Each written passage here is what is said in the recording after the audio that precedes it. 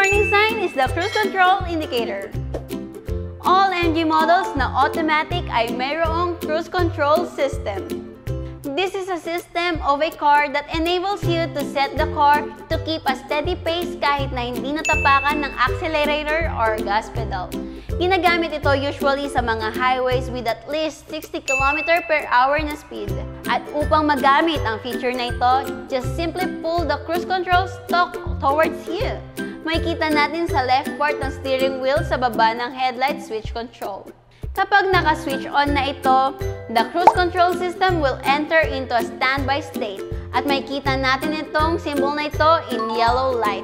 Once it is activated, we will see this symbol in green light. Pero kapag tinapakan na ang brake pedal, makikita natin ito in yellow light, which means na naka-standby mode ito. At to fully turn this off, just push the cruise control stalk outwards. And here's the tip mga MG car owners. Usually, ginagamit ang gas pedal para dagdagan ng speed ng car na ayon sa preference ng driver. But did you know na aside sa pagtapak sa gas pedal, pwede nating dagdagan ang speed ng car by just clicking the cruise control stalk upwards. And click it downwards lang kapag magbabawas naman ng speed. Ano raw bang advantages ng paggamit ng cruise control feature? First, better driving comfort.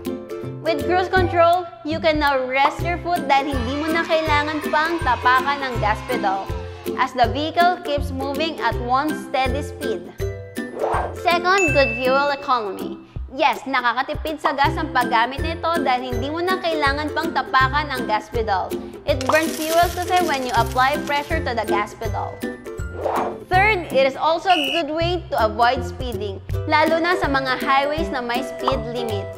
Well, speeding is not always intentional kasi minsan may mga tendency ang driver to drive faster than the speed limit dahil minsan hindi na natin nare-realize na mas natatapakan na pala ng mas madiin ang gas pedal.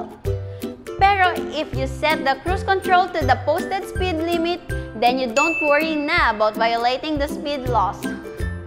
But hey, hindi pa tayo tapos sa episode na ito mga ka-MG. Paano natin malalaman kapag mayroong system failure sa cruise control? Well, the indicator will flash in yellow and it is accompanied with an audible alarm. At kapag nakita natin ito, it is better to seek help na from any MG service center gaya dito sa MG Congressional.